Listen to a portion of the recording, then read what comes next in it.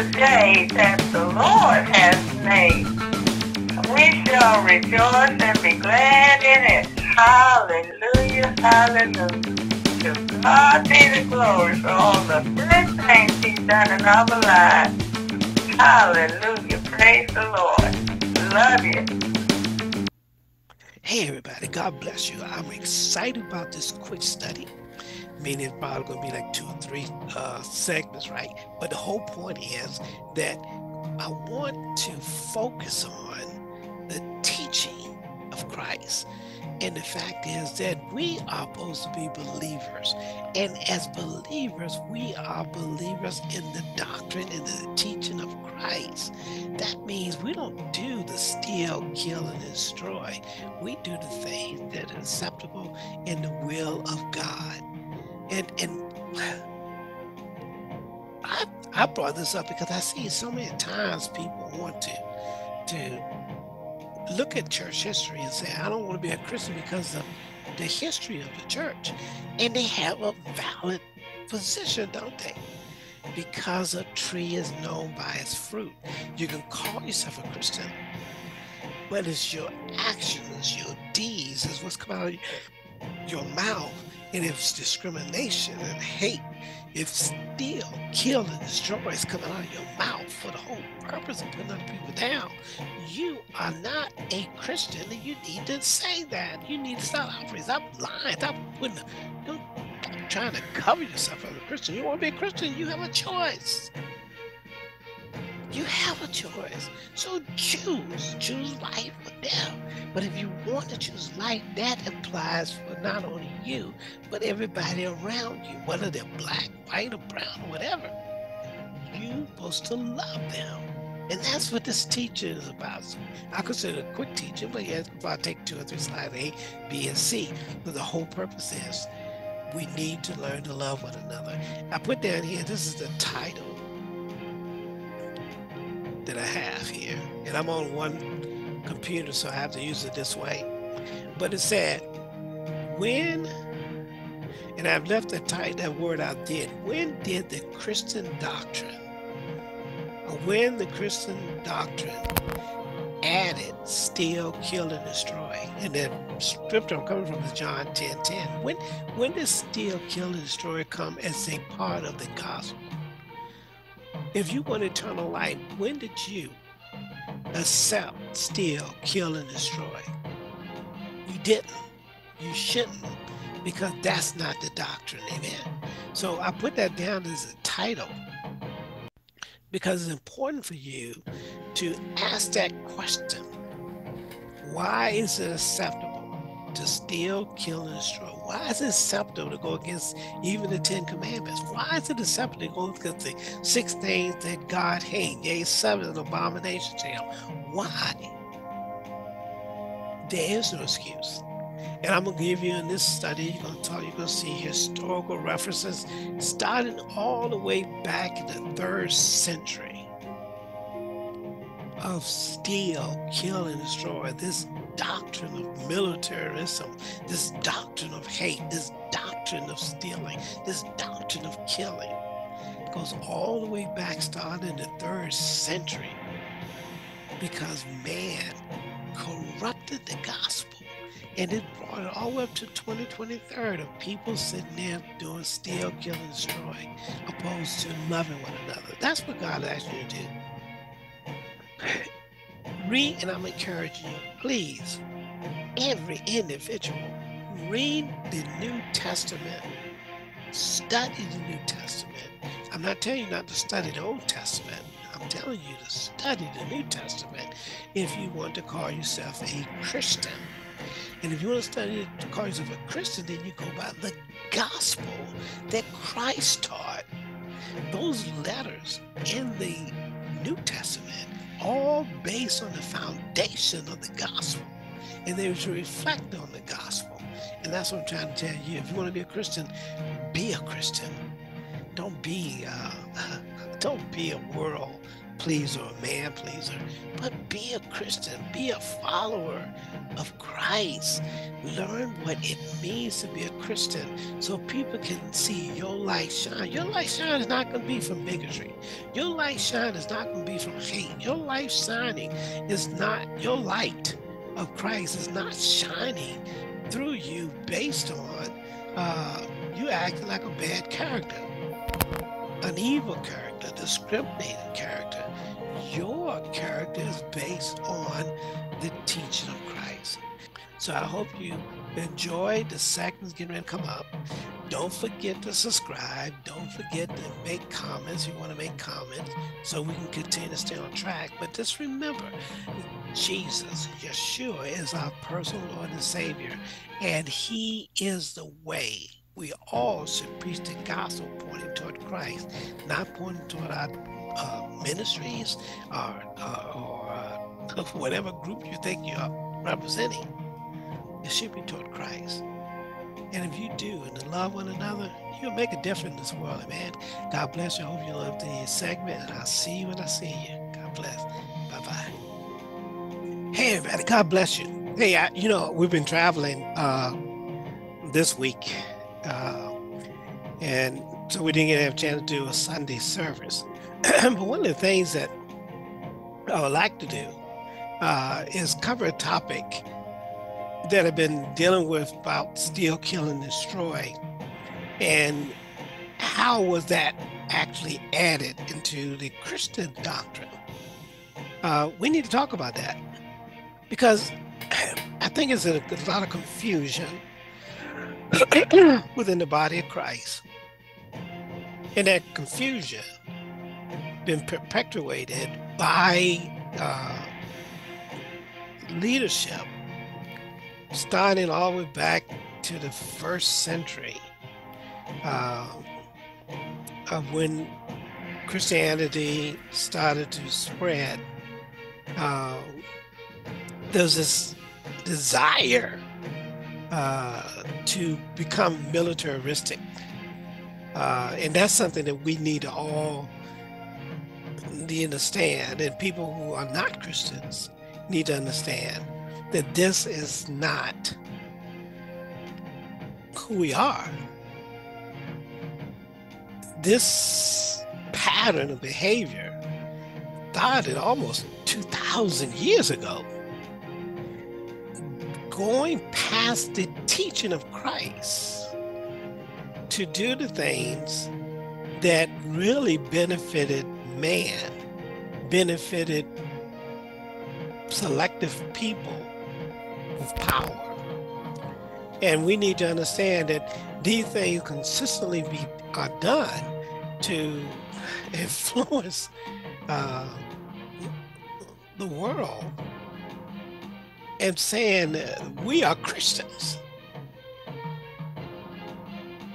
But when you ask what a Christian is, you're going to get different answers, because the only true answer, and this is in John 14:6, Christ said, I'm the way, the truth, and the life. No one comes to the Father but by Him. Not by me, not by any ministry, but by Him. He calls all of us through the gospel, calls us to preach the gospel that points toward Him.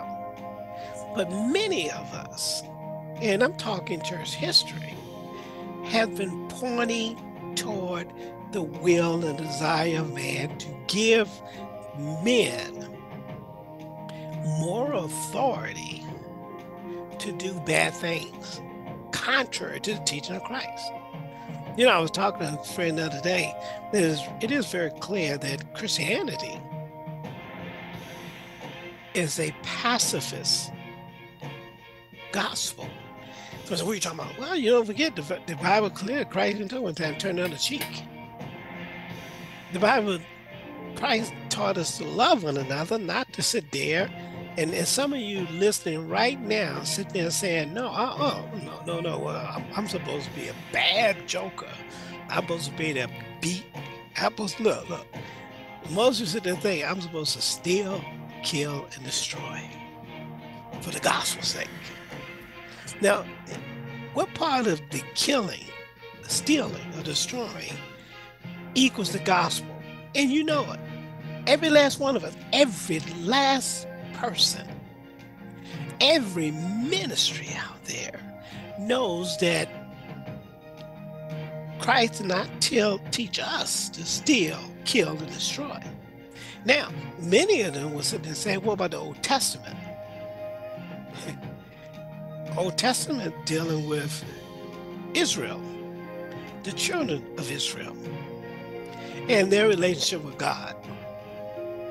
Number of you who call yourself Christians, and you can be Messianic Jews, but a number of you that are called Christians are Hebrews. You're not attacking a promised land.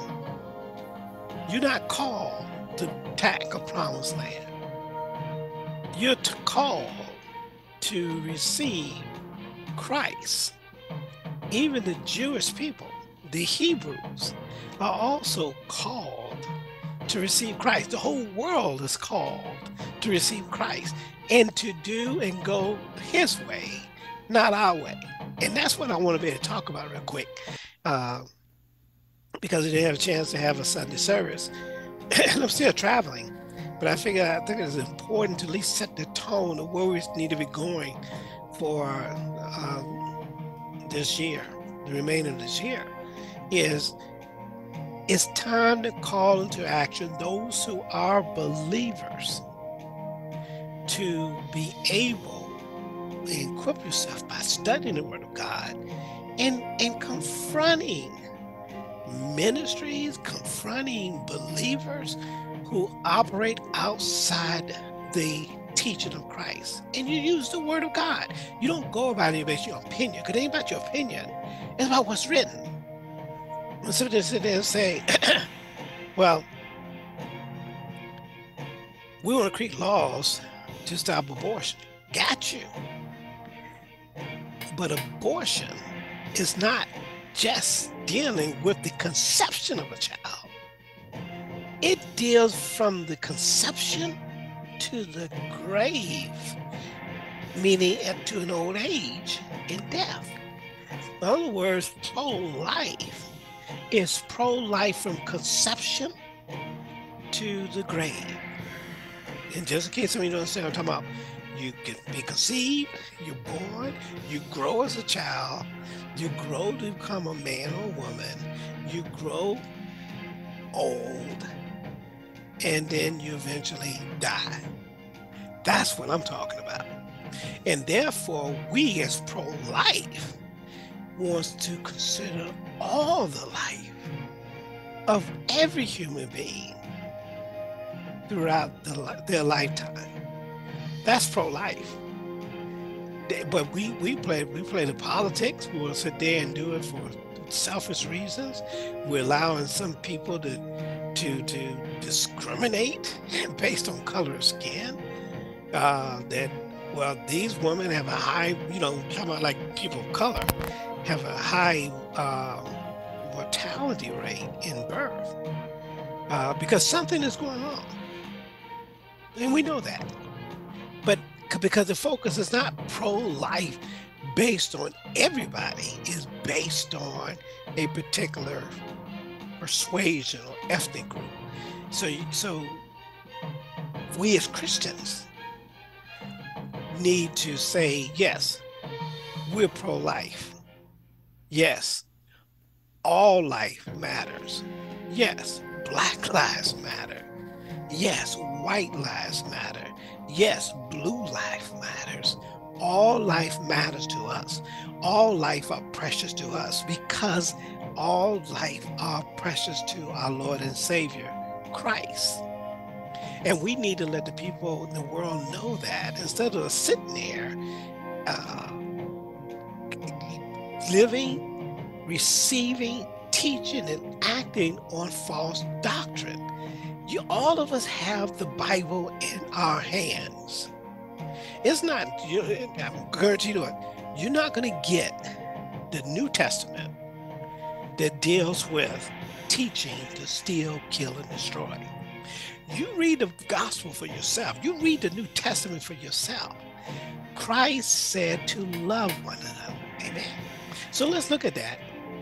So what I want to do is shows the topic that I'm focusing on. And I got to do it different this time because I only have one computer screen, so it's very difficult. So look at this. The question is for the title is, when the Christian doctrine added steal, kill, and destroy. Because most people call themselves Christian, we're talking about 2 billion in this world. When did steal, kill, and destroy was added to the teaching, the living of the gospel? And let me make sure, if you're a Christian, the Bible says a tree is known by its fruit, then you should live as a Christian based on the Bible. And I don't care whether you got an NIV, Amplified Bible, or the King James Version. Read, you are responsible for preaching the teaching of the New Testament. The Old Testament is for study and for examples and everything else. Don't get me wrong. But your doctrine, the mere fact that you call yourself a Christian, has to be based on the teaching of the gospel. That's what we want to talk about. All right. But just in case you got some Old Testament saints, which we do, let's look at the Old Testament concerning the 10 Commandments. The first part of the command deals with the relationship between you and God, which you should not ever believe that you don't supposed to have a real personal relationship with God through your Lord and Savior Christ.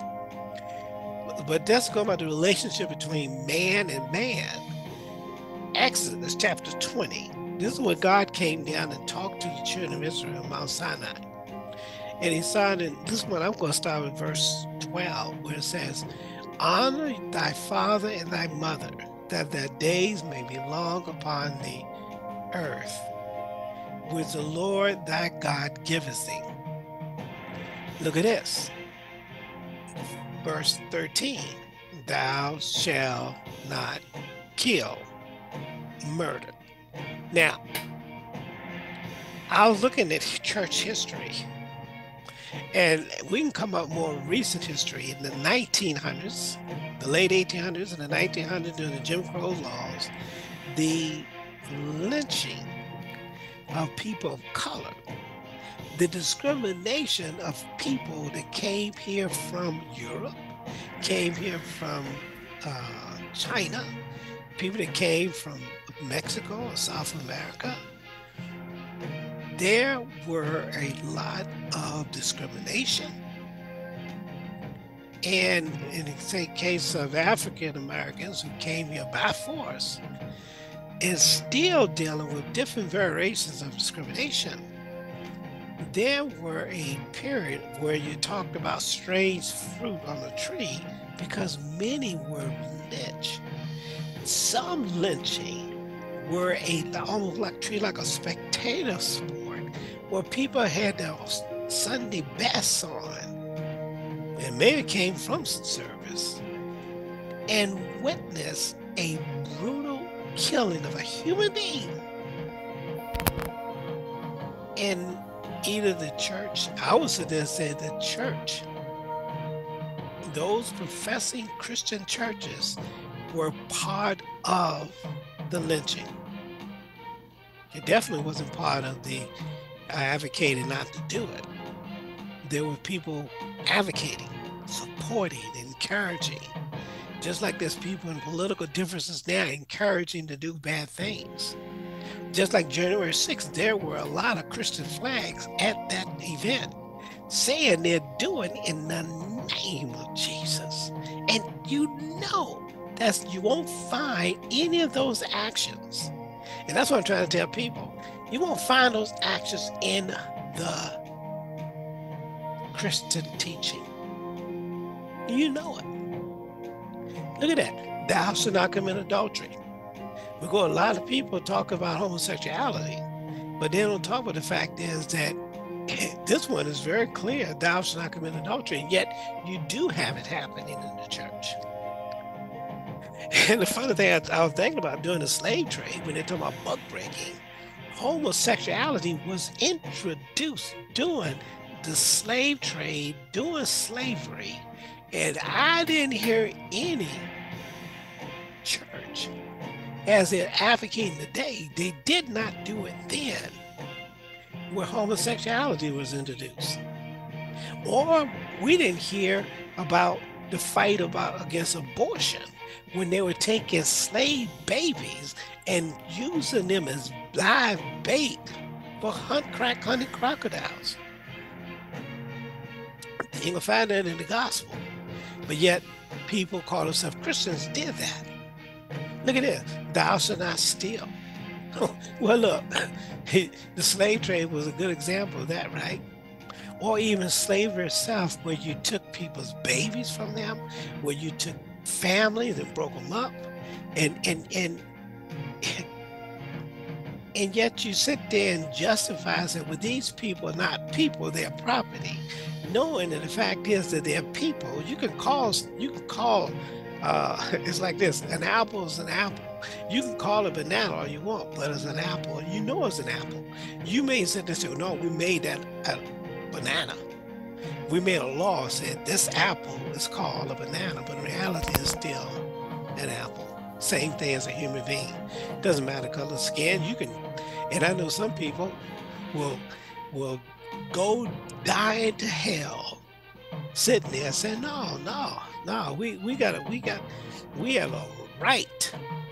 Well, find it in the scriptures, find it in the New Testament, that you have a right to do the brutalities that was committed during slavery or during the Jim Crow laws.